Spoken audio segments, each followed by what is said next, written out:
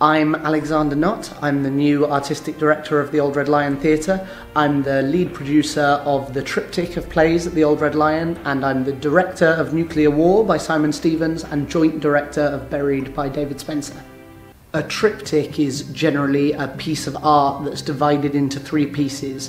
It's often a painting or three different paintings that can be seen separately, but when taken together tell a larger story or show a larger picture. So that's what we're trying to do with this trio of plays. They're not connected in terms of character, but they are thematically and dramatically connected. So when you watch all three of them in an interconnected production like we're doing here, they will tell a larger thematic story. I first read Nuclear War on a train a year or a year and a half ago and immediately thought it would be ideal for Boxless because it fit our mandate of writing and movement fused in a way that creates a new way of seeing both, and movement unlocking something in the writing. And then when I became artistic director, I immediately wanted to do something that put a new spin on a way of seeing new writing. So ideally Simon Stevens is the headline draw, and then you get two new pieces of work as well, maybe by writers that audiences weren't already aware of. I've always been drawn to multiple play projects, double bills. The first project that Bag of Beard made was a double bill at the Bread and Roses Theatre.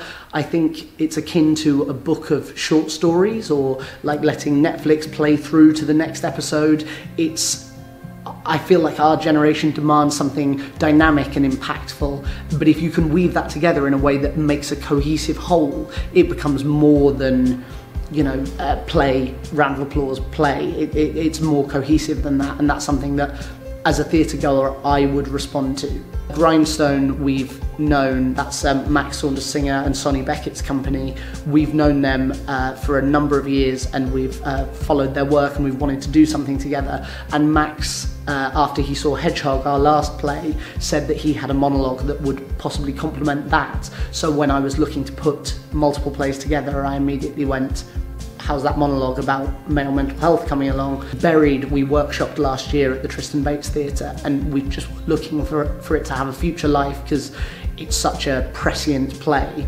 And then when we put them all together, they tell a thematic story about how do we overcome the insurmountable. They're all about people trying to overcome impossible situations. The first play you see is Buried. So that runs as the Act 1 of the evening. Then there's an interval, and Graceland and Nuclear War kind of flow together seamlessly, so it's one interlinked production. Nuclear War was written by Simon Stevens. It was first premiered at the Royal Court in 2017.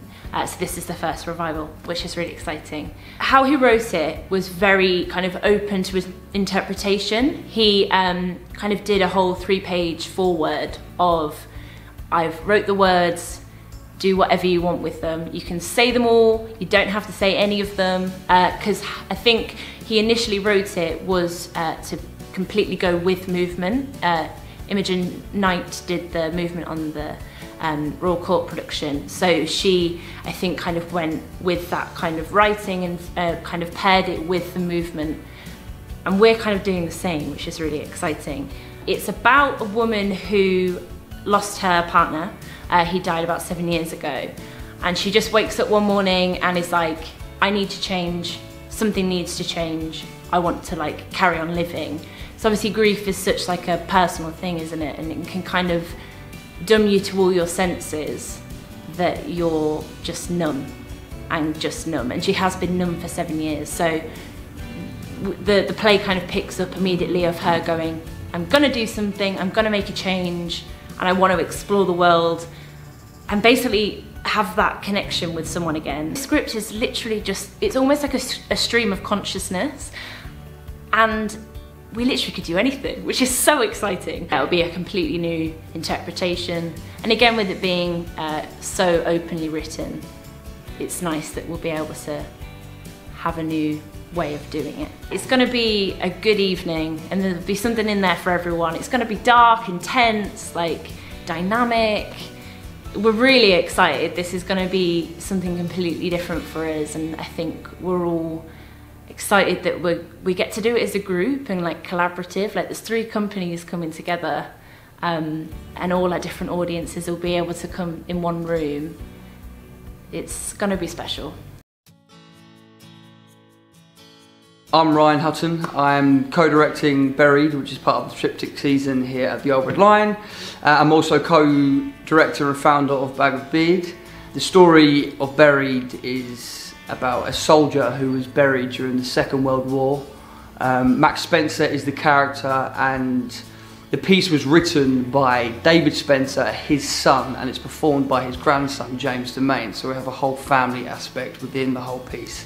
We have 2 separate worlds in the play, where we have the buried state, and we don't know how long he's going to be buried for, whether someone's going to save him, but we also have this other state where he comes out of the buried sort of world, and he talks to us, the audience, about his whole life and the family that he's met, the soldiers and everything that he's encountered along the way. So it's a real marathon of a piece. As a company, we were looking for new writing. We're always looking to put on short form theatre. So when we started the company about 5 years ago, we wanted to create theatre which was fast, hard hitting, and sort of linked with us generationally as a young company. So David Spencer approached us. Obviously we have James within our company, who's his grandson. We were all given the play, and we decided that it would be a challenge for us to take it on, because it's only a one-man show. It runs for about 50 minutes, and within it there is everything from very small sort of quaint moments, but also these massive, long, extravagant war stories. To be able to tell the story of your grandfather who was buried in the Second World War is, as an actor, it's a mammoth task, but also a gift, because I suppose it's a story which you would normally maybe tell down the pub, or you'd tell people around a dinner table. Working with Alex as a director and also as a friend, a creative, I feel like everything we do as a company of Bag of Beard has been this long process of learning as artists, and as I say, now that Alex has become the artistic director of the Old Red Lion, we're performing it, we have these different milestones of, as a company, where we start to really figure out what works for us and what works in the room and what doesn't. Working with each other on this, we have a really strong partnership of what I bring and what he brings. What Alex is exceptional at is finding moments within the text and really taking specific moments that we need to make count, especially in Buried, because Buried has so much going on, and for so long really it's like an audio book. You should be able to, as an audience member, be able to close your eyes and see and hear everything, and with lights and how we want to stage it. Those moments and the words are really important, and what I tend to bring as a director is more of an emotional feeling, I suppose, if that makes sense. It's more of a trying to find James as his character, or Max's character, for this whole arc. I have these certain moments where we have to really hit, and where we pull it back and then we carry it on. Talking about it now, it's sort of exhausting. I sort of think about how James goes through this whole process. It's really, he's doing an incredible job at putting everything in there. Graceland is about a teacher, Mr. Crichton, who is having a very bad day based on a couple, maybe a week or so, of very bad days preceding that. And this is him trying to maintain normality in a classroom setting whilst internally falling to pieces. And as any good theatre, external becomes internal and vice versa, so he ends up sort of physically and mentally collapsing in front of the class. I honestly don't know how long it'll be. When they originally gave me the script and said, "Are you interested?" they said it was a half-hour one-man show / monologue. And then the first rehearsal that we did, I think it's probably going to be closer to 15 minutes, 20 minutes, which seems like enough time to you know, have a mini breakdown. I've been a fan of Max's writing. He did a play called The Glass House, set in the trenches in the First World War, and I saw that a good few years ago, the Tristan Bates, with my friend Simon was in it, which is how I ended up meeting everybody. So yeah, I've been a fan of Max's work for a long time, and then when I read the script, it's a really well-written, nothing is obvious. You can find the emotional journey without really any signposts, external signposts. It's a really well-written piece in terms of you know, spiralling down the drain. It starts off quite broad and then just centres to a point, which is a really hard trick to do well, and I think Max's writing is really good. I've never done a one-man show before, effectively. I've done monologues, obviously, and I've been on stage on my own at many points, but the direct address of the audience and you know, just you for 20 odd minutes, that's I've never done that before, so that's exciting and a challenge, I think. I feel very excited about being part of the Triptych at the Old Red Lion. I've performed here a couple of times in the past. I have a lot of affection for this small little space. Come and see Triptych, the whole show, because there's some astonishing writing and there's some brilliant performers. So you get 3 shows effectively for the price of 1. Come and see Graceland specifically because you get to see me try not to murder an Elvis Presley song. My name's Samuel Heron. I'm working as a sound designer and composing original music for the Triptych. Buried and Nuclear War both have original music, and there's original music that goes in between all 3 plays.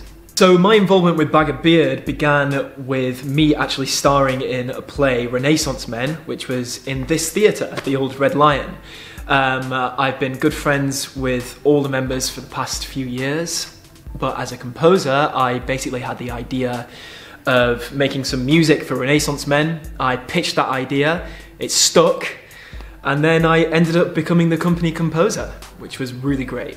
When I begin my process of composing, I always like to think about what world the characters are inhabiting. So when we find Max, we find him stuck in this vertical position, trapped in these rocks, and I think, what sounds is he surrounded by? You know, he has the rocks around him. What sound do these rocks make?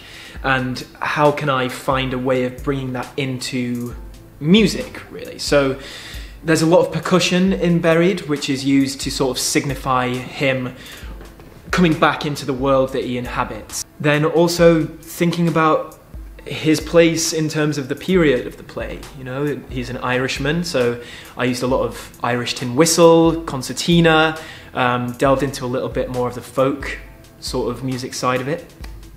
In terms of Nuclear War, beginning to compose on that was slightly different because I had sent this piece of music called Tempelhof by Jan Tiersen to Alex months before, and he wrote back to me saying that they'd been inspired by this piece of music and how it could work in the realm of this play. So for me, I actually used that as a bouncing off point. I thought, okay, what instrumentation works from this Tempelhof piece of music? So there's quite a few swirling piano bits in there, there's some interesting bits of distortion that come in, and that sort of sprung me off into sort of a bit more of electronic world, which is something new for me as a composer. So working with electronic vocal manipulation, manipulating sound of crowds and real world sounds, and how we can manipulate that into this sort of distorted world that we find our character in. Working with all 3 companies on this project has meant that for me the music has taken on different things, and I've gone a little bit more experimental than I normally would be. So it's from working with everybody else, it's inspired me to do more.